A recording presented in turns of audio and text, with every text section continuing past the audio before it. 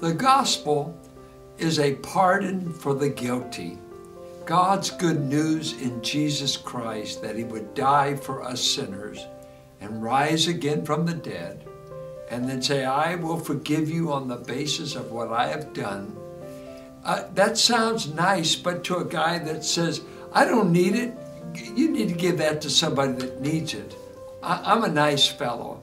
I don't need this. You find out that the Bible says all of us have sinned in one way or the other, maybe not to the same extent. And you find in Romans 1 that God happens to be angry with the human race that has rebelled and thrown off his law, rejected his love, and made a wreck out of the earth. Listen to the verse in Romans 1:18. The wrath of God is presently being revealed from heaven against all godlessness and wickedness of people who suppress the truth. He goes on later in the book to express what this godlessness is. They're filled with wickedness, evil, greed, depravity. They're full of envy, murder, strife, deceit, gossip, slanderers, God-haters, insolent, arrogant. He mentions how immoral the human race has become. They invent ways of doing evil. They have no understanding, no fidelity, it's bad. The X-ray reveals incredible disease in the human race. And so you get a revelation that nobody wants to hear about. God is a God of wrath, also a God of love. And here's the tension. Is he angry or is he loving? And from the biblical revelation of God, he's both. That the word for wrath here is simply the Greek word for anger. God has a righteous anger and a righteous hatred for everything that's against him, everything that is not according to his standard. God hates it when a man murders another man, or he violates other people's rights, or hurts people, violates the innocent. God hates it. God is not Mr. Neutral. God loves and God hates, but his is perfect. We get angry, we have wrath over the wrong things.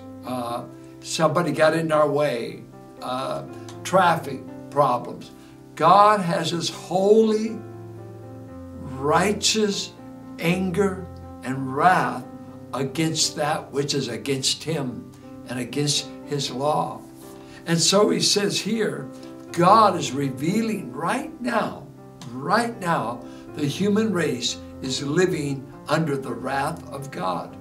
And you say, well, how's that?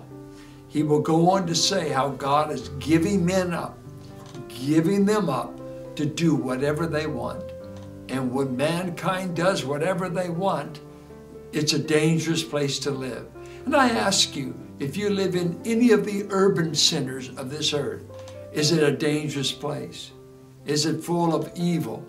Are there people there that want to hurt, lie, cheat, steal, even, God forbid, maybe hurt you or take your life?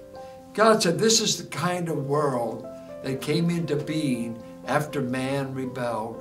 When man and woman rebelled in Genesis 3 against God, God said, I've been giving the race up, and the gospel is given to such people. We should not be offended that we rub shoulders with sinners, that we work with sinners, that we grew up in homes with sinners. We live in a sinful world on which the wrath and judgment of God is falling.